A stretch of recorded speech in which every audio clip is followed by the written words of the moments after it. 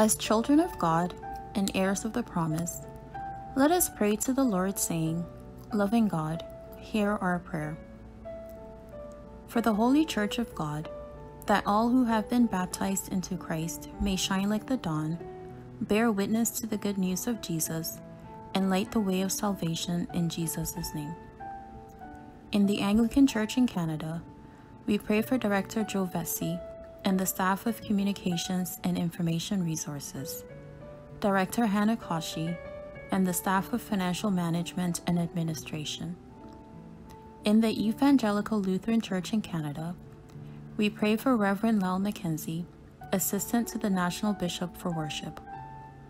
In our own Anglican cycle of prayer, we pray for Christians in other denominations and the work of the ecumenical movement. For His Holiness Pope Francis, Bishop of Rome. For His All Holiness Archbishop Bartholomew of Constantinople, New Rome and Ecumenical Patriarch. For the General Secretary of the World Council of Churches. For Bishop Ivan M. Abrahams, General Secretary, World Methodist Council. And for the Reverend Chris Ferguson, General Secretary of the World Communion of Reformed Churches. Let us pray to the Lord, saying, Loving God, hear our prayer. For the nations of the earth, that governments and those in authority may protect the vulnerable, shelter the oppressed, and pursue the way of peace. Let us pray to the Lord, saying, Loving God, hear our prayer. For our city of Toronto, and for all places of human interaction and livelihood, that kindness may abound, compassion prevail, and harmony endure. Let us pray to the Lord, saying, Loving God, hear our prayer. For our community of Downsview, for this congregation of St. Stephen, and for those who visit us week by week. We pray for those joining us now either in person or online. Meet them even now in their area of need. Draw to this community of faith children, youth, and families. Let the light of your countenance shine upon them, that they may sense your presence near, and even now may receive your blessings in this moment. Let us pray to the Lord, saying, Loving God, hear our prayer. For the planet Earth, our home, that we may honor her gifts, respect her limitations, and protect her resources.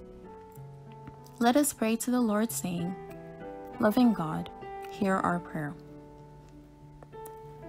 For those troubled with illness, hardship, or conflict, that they may receive healing for their bodies, release from their burdens, and mending of their brokenness.